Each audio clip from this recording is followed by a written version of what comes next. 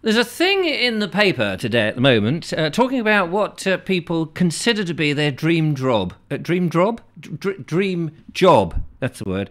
I don't know what a dream job is. You may have a dream job. You may dream of jobs. I don't dream of jobs particularly. Dream jobs seem to be a very dreamish, drab thing to dream of, if you ask me. But anyway, there's this thing in the paper. I don't know what they're on about. What is a dream job? You know, now, you would think, would you not, that everybody would want tons of money. Oh, yes, I could have a load of money to make me happy. Hundreds of thousands of pounds a month. Like the MPs and all those sort of... But are they really happy? Do you think? I mean, they never look happy, these rich people, because all the time they've got all this money coming in for doing very little. You've got lots of little people going, oi, you shouldn't be there. So I wouldn't really want that. I wouldn't really want to have a job in which everybody else is very envious of it, because that would be, wherever you go, you're a lucky person, aren't you? You lucky person. I wouldn't want that. I would want a job that is satisfying to me, makes me happy, and that actually nobody else would want to do. Now, I'm not saying that I would want to be a cleaner. I mean, you'd probably have to be a very special type of person, a very special person, in fact, to open up the lid and, oh, nice, look at all that Brobat blue down there. No, something going to be... no, that wouldn't be for me, I can tell you. I feel that I'm actually doing my dream job, my dream job at this very moment in time. I just wish it paid a bit more, and that would be quite nice. If only the adverts on here were giving me a ton of cash. But as I say, if you were making a fortune from any of these things, everyone would be...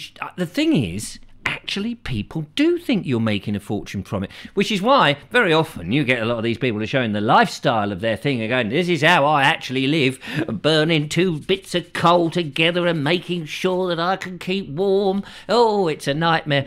And actually, I was thinking about that. Coal miners. Imagine coal miners down there. You probably think, no, that's not a dream job of anybody. But, you know, you get away. If you're an antisocial person, you go down the old pit, clamber down the rope, whatever, with your little Tweety bird on the top, making sure there's no gas escape or horrible fumes and all that kind of stuff.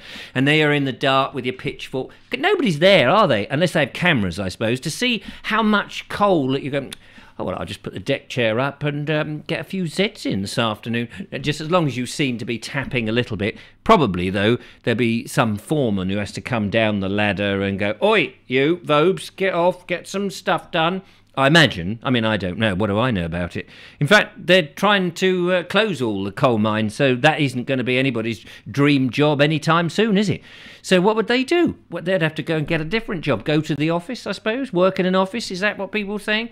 For about 44 grand, you can work in an office? Well, a coal miner's not going to enjoy that very much. Coming into the office, is I'm sorry, mate. You've got to have a wash and brush up before you come in. Oh, no. When I go to work, I like to put a bit of soot on me. I suppose a coal miner could work as a chimney sweep. I did a bit of that recently. Or what are they going to do with their tweety little birds? I don't know why I'm pointing up there as if they sit on their heads. Where did they put those tweety birds? Did they have them in a cage? I don't know why. I've got this image that the coal miners of yesterday, not literally yesterday, I mean days before yesterday, back in the days when people did go down the coal mine on a rope ladder and had a little tweet. For some reason, I've got this image that they're sitting on their head.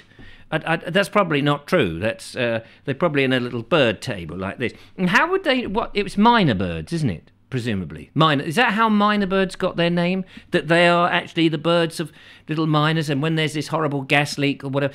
I mean, wait. It's a bit strange, isn't it? I'm just thinking now aloud here on this very strange, highfalutin little rift that I'm... Is it a rift? No, it's a riff, isn't it? That I'm going on. That miner birds down in the coal mines are sniffing to see if there's bad gas. Surely that would be people who are going down the gas mines. Or is that the gas mains? Yes, well, you don't get much gas from the mains these days, especially if Russia turns it off.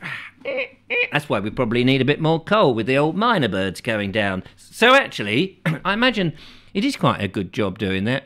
Unless, of course, you're anti the dark and you're quite scared and you're the only one down there and your miner bird has a bit of a cold and is coughing up, sounding a bit miserable. You might think, oh, that's a bit of a ghost.